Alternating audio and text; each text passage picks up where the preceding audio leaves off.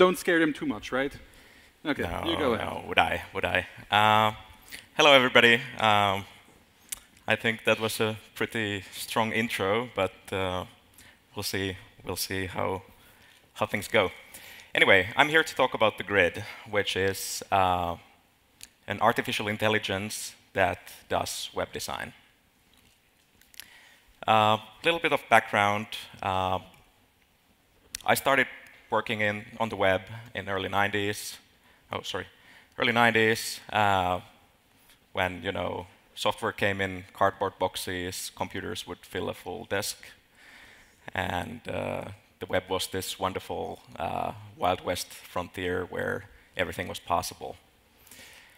And yeah, I was building websites for all kinds of associations, small companies, etc. And they all had this problem of, okay, we get the website, but how do we update it? When we have a new product or an event or something, people didn't want to learn HTML, and hence I end up building with a couple of friends one of the very first open source content management systems out there. But when we did that, my assumption was, this is going to be a temporary solution. Like one of the big guys, maybe Adobe or Microsoft, they're going to figure out this website problem very soon. And we won't need any of this stuff anymore. But none of that really happened. Like, if you look around, there are hundreds or thousands of content management systems out there. Some of them are pretty big, let's say WordPress, but still people are building more and more. We used to say that it's kind of a rite of passage for a web developer to write your own content management system. And the problem with these is that with these, everything kind of looks the same, because all these tools, what they do is they take your content, they put it in a rectangle, and they put some stuff around it, a template, basically, a little bit of framing, and that's it. And that's why the web has actually devolved into this very uniform, very everything's the same kind of place. Of course, there are still places where you have beautiful custom-designed pages. For instance, Apple's product launch sites are a good example of that. But the problem is, even if it would be possible for everybody to pay a designer to go and do custom design for their site for each product, the problem is there are not enough designers on this planet to actually do that. And so the question we asked with the grid was, could we use these emerging AI techniques that you just heard about? Could we use them to solve the problem? Could we build a AI-driven designer? AI has been used for a lot of other creative endeavors, like there's been music composed by AI algorithms. AIs can actually generate text nowadays pretty decently. And also, AIs can paint. Like, here's an example from a paper where they used famous paintings as a training set, and then they had an AI go and manipulate photos in the style of this and this artist or that and that artist. And as you can see, the results are not perfect, but pretty convincing. And Google released this deep dreaming tool where the AI kind of hallucinates. It tries to draw into a picture what it thinks is there. And because a lot of these algorithms have been trained on animals or humans, you get a lot of eyes and snouts and all these other features there. Stuff of nightmares, right? Okay. But so far, nobody had actually applied these creative AI techniques to web design. And that's basically what we set out to do with the grid. In a nutshell, like if you look from the high level, this is what the grid is. It's a designer in the machine. You provide a purpose for your website, some preferences and content. The machine does some work, and out comes a website. to expand a little bit on that, like purpose is very important. Like when you have a website, you should think, why do you want to have that website? Like what do you want people who come to your website to do? Like do you want them to just read your things or listen to your music? Do you want them to buy something? Do you want them to subscribe to your newsletter? And if you can provide such a purpose for the website, then we can actually, our machine can optimize it for that purpose. We can learn, okay, these kinds of design decisions work well for a sales site, for instance. And then the other thing you can do is you can provide some preferences. So you can tell, okay, these are my brand colors, this is my logo. I want a more kind of artistic or more formal layout, and all these things that basically what you're telling the designer, what kind of website would you like to have. And then, of course, content. There's many ways to get content into the system. You could drag and drop some documents in, or you could use our API if you have stuff somewhere and you have developers. Or then you can just use the editor in our app to write it. And of course, the other thing we really focused on is that the web is built of links, sites linking to other sites. And we tried to make it really easy, like if you see some relevant content, to just share it to your website and have it there with all the proper attributions to the original creator of that content. And yeah, the nice thing is, since you're actually just giving instructions to a designer, in this case a designer that's a robot, but you're still just giving instructions. You don't need to drag and drop things and do your own design work. That means all of this can be done on a mobile phone. And yeah, you can use an app to actually create full websites. I sometimes say that like the ultimate test for the grid is if you're in a bar with a friend and you come up with a business idea, you should be able to use the system to have a product launch site with crowdfunded pre-orders before the second beer is empty. Okay, so how do we actually do that? And this is, by the way, something, I think this is pretty much the first time we are telling in public how we are doing AI web design. So, as said, we have these three inputs. We have purpose, preferences, content, and out comes a website. What do we do with these things? So, for instance, with content, it's very important for us to understand what the content is.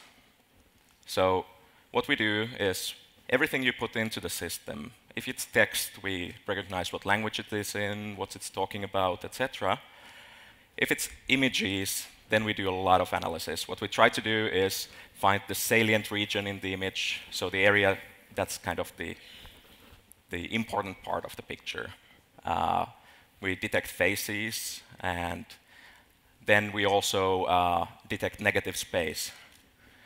And the reason for doing these things is to give the designer more options on how to do things, like more information about the content. Because if there is a picture where you have just a little bit of area of importance, you have a lot of emptiness, maybe it can be cropped, or maybe you can use the negative space to put some text on top of the image. And you can use kind of similarly shaped images with scenes to put them next to each other, produce galleries, and so forth. So this is very important area where we constantly keep doing more and trying to understand more about the content, just so that our virtual web designer can know what to do. And one important area is color, where, of course, when you provide your brand colors or your logo, we can produce a lot of different palettes for the website. You can tell, okay, I want a muted or light or dark, formal, informal coloring schemes. And we can also do this for every single picture on the site, and then we can put those together. And here you can see on the right some examples of, okay, we have this one image it has these colors in the image, and there are very, very many different combinations of color palettes that we could use in your website with that. And then once we understand the content and once we have all this information available, what we do next is we go through this decision chain. We build up the possibilities of how the content could be put together. And we call that the multiverse, where actually for any given web page out there, there are more ways to put that page together with the content than there are stars in the universe. Because just to give you an example, just to illustrate this, think about a photo and attribution. You want to say, okay, who took the photo? Like, okay, this and this photographer. Like, where can you put that name of a photographer next to a picture? You can put it on the bottom, middle, right. There are lots of ways. And when you start expanding that with all the content of a web page, you reach this huge number of different combinations. So how do we deal with that? Because obviously, we need to find a good one. Not all of them are great. And so what we do is we use Markov chains, which are these chains of probabilities. Like if you do this, then it's more likely that you want to do this thing next or that thing next. Basically the same mechanism that, for instance, people use for AI-composed music. We use these to drive the decisions, like, okay, what kind of header we want to use on the site, where do we want to put a call to action, all these things. Like each of these decisions we navigate through these probabilities. So what's actually the output? Here are some examples of sites created by our beta users. There's thousands of grid sites out there, so this is only a very, very small grouping. And I think, for somebody who has only been doing web design for 2 years, as our AI is only that old, I think the results are pretty okay. I mean, if you have a 2-year-old kid, what kind of web design do they do? But yeah, the important thing here is each of these sites is uniquely designed for that particular purpose, that particular content, that particular set of preferences. So even though there are a lot of commonalities you can see between the sites, each of them still has this kind of unique character, which, because the designer actually, there's no template. The designer actually went through the content, figured out how to put it together, and made these design decisions for every single page.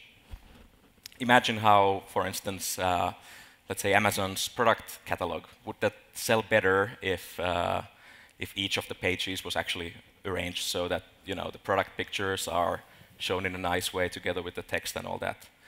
This is something that nobody's doing because there are not enough designers out there. But an AI doesn't get bored doing a 1,000th or 10,000th product page. So that's something where I think there's a lot of opportunity. One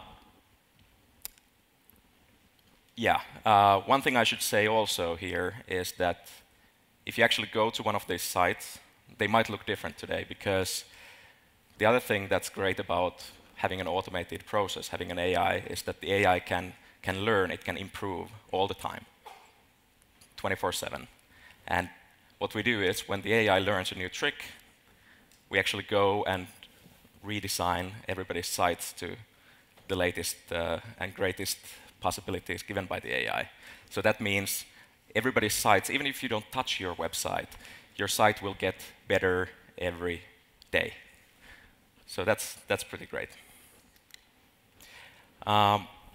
So where we are with the product, we're currently in a closed beta. We have about 64,000 founding members who are participating. We are letting a couple hundred in every day. And actually, we have stopped taking pre-orders for the product, but the organizers here asked me to allow you, if you like, to pre-order, become a founding member on the grid and get access to the system. So if you're interested, there's a URL there that's going to be open for a couple days still after the conference, and which you can use to get your founding membership. But yeah, that's AI-driven web design. And I think if you go back to the beginning, I think this is at least a reasonable first way to actually solve the website problem, where people only need to produce their own content, and the web design will happen for them, and the sites don't have to look all the same. So, thank you very much.